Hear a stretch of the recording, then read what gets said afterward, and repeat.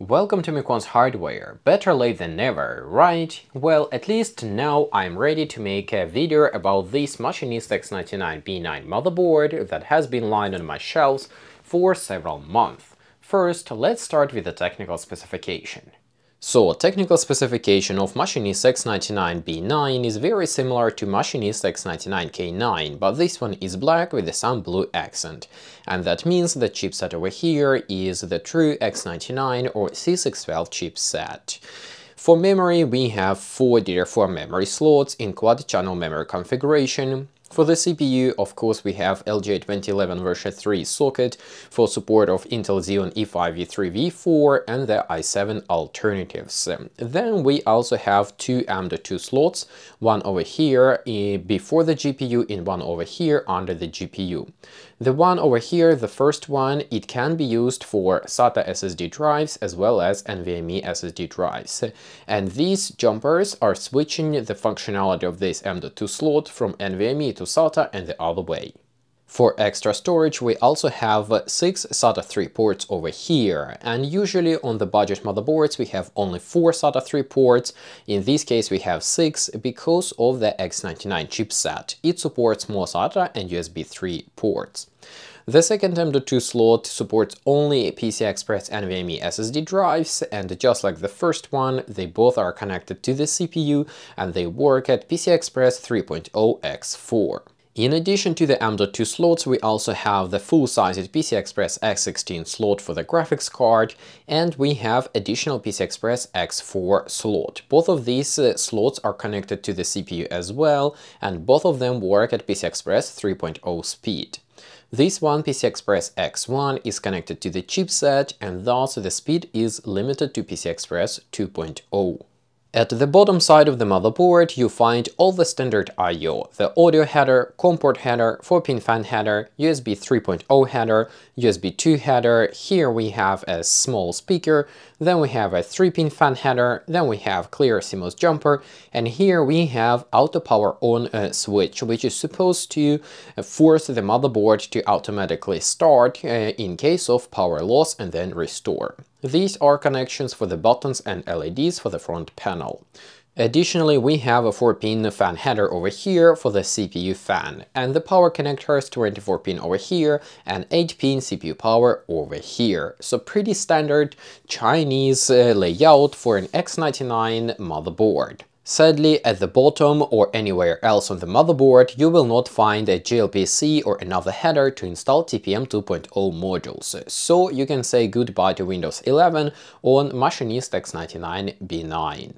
The rear I/O of the motherboard is also pretty standard for Chinese options. We have 2 PS2 ports, 4 USB 2 ports, 4 USB 3 ports, Ethernet port, and the simple audio exits. Here I have to say that these 4 USB 3 ports are connected to the chipset and they are not utilizing any external USB 3 adapters, and that's only possible if you have a real C612 or X99 chipset. That's all you need to know in terms of technical specification. Now let's talk about test results of a Machinist X99-B9. I have done all my tests and I have verified everything I could possibly verify on this motherboard, but I will only cover the problematic or non-working parts.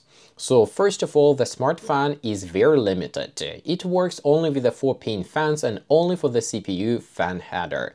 Additional, in the BIOS we do not have PWM settings, we only have temperature adjustments for several steps of the fan speed. This is very annoying if you have fan which comes with a high RPM by default, and on most of the other Chinese motherboards I have tested, it is possible to adjust the PWM value itself. Sleep mode doesn't work, run timings are not available in the default BIOS, and ECC mode of memory is also not supported by Machinist X99-B9. Don't get me wrong, you can still use ECC registered DDR4 memory sticks, but they will work in a non-ECC mode, so if that's important for you, skip X99-B9. CPU overclocking is also not possible. There are settings in the BIOS, but as soon as I enable overclocking with my i7-5820K, the motherboard simply does not boot up. Intel XTU doesn't work either.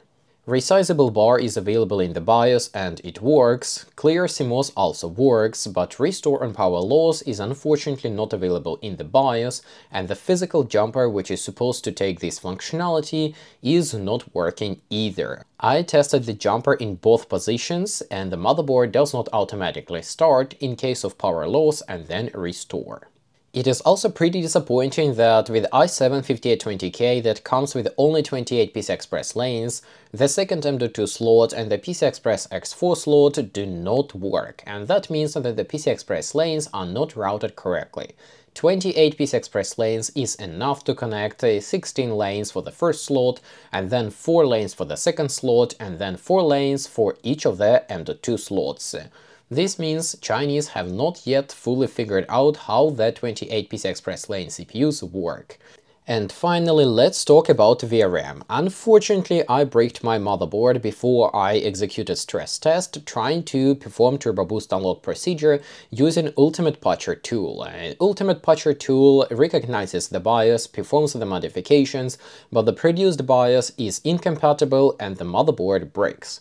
I have tried to flush the BIOS with my external flash programmer. Unfortunately, it was unsuccessful. So I suspect that the BIOS chip is physically damaged and I have to physically replace it. This is a project for the future time, and for now we have what we have. In terms of specification, X99-B9 has a VRM slightly better than Machinist X99-RS9. We still have the 4-phase UP1649Q controller, but unlike X99-RS9 that utilizes only 3 phases, this one has 4 phases. Each phase has a doubler, and on each double phase we have 2 MOSFETs. So in total we have kind of 8 phases with 2 MOSFETs for each phase.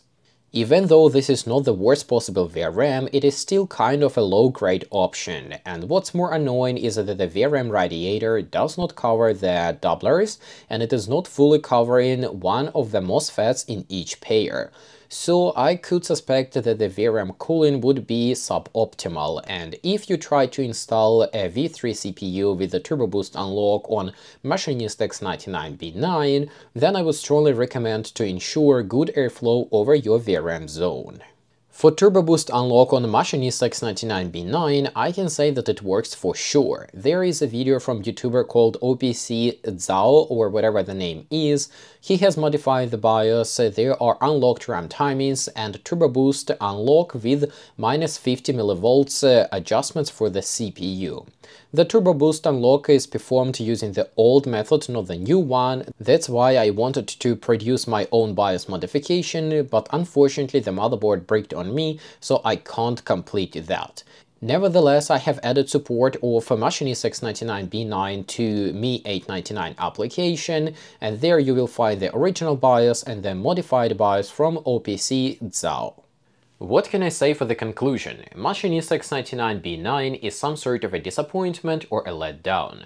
Machinists have been making these X99 motherboards for years, probably more than 5 years, and they still could not figure out simplest things. The smart fan does not work correctly, sleep mode doesn't work, no overclocking options, the PCI Express routing is very suboptimal, so the 28-lane CPUs are handicapped, and even in 2025 the motherboard still does not have any TPM possibilities, while the Machinist rivals such as the X99H9S now have a native TPM 2.0 support.